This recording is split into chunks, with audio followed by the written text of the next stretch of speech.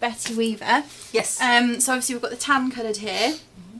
And what would you style this with then? Well, I've done like a capsule wardrobe really, so all of these will actually go with the Bettys. Yeah. But I thought if we were going to go for something kind of sharp and kind of semi kind of mod businessy, I've gone for a really nice two-tone skirt and an actual jumper with some tights. Again, I know Mod Shoes supply tights as well, so maybe even a psychedelic tight or something contrasting, maybe red.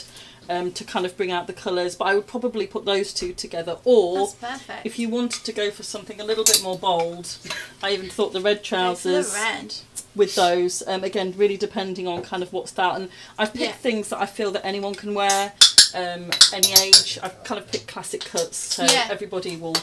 They're really nice. These items. I love these high neck jumpers. Yeah, and again, we even also have my star piece that I brought in today. I might have tried that on already, but it's a Burberry style jacket. It's got a lot of swing to it. It's got lots of buttons, and this will look great with both actual shoes that you're going to show today. Obviously, if I just grab this one, sorry, turn my back on the camera. We have got the Betty Weaver in the other colour as well. And so yeah, it's a perfect cut. Again, and I wanted to pick something kind of classically British looking and kind of stylish with those, and I think really that would be, again, you could wear it if you were 20, you could wear it if you were 50, 60, and it would go with the red.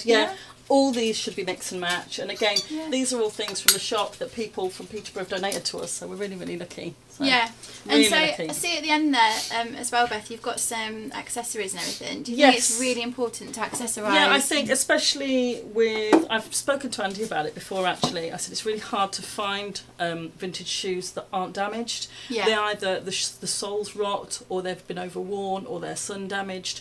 So finding something like the Mod shoes to go with your kind of classic vintage clothes, it shows that they pair perfectly, and they're kind of like a two-in-one. You wouldn't know these weren't original pieces because they're so styled with the times. And again, you could put these with a modern outfit, you could put them with something off the catwalk, something on the high street, or you could put them with a vintage item. So that's why I think they're so versatile.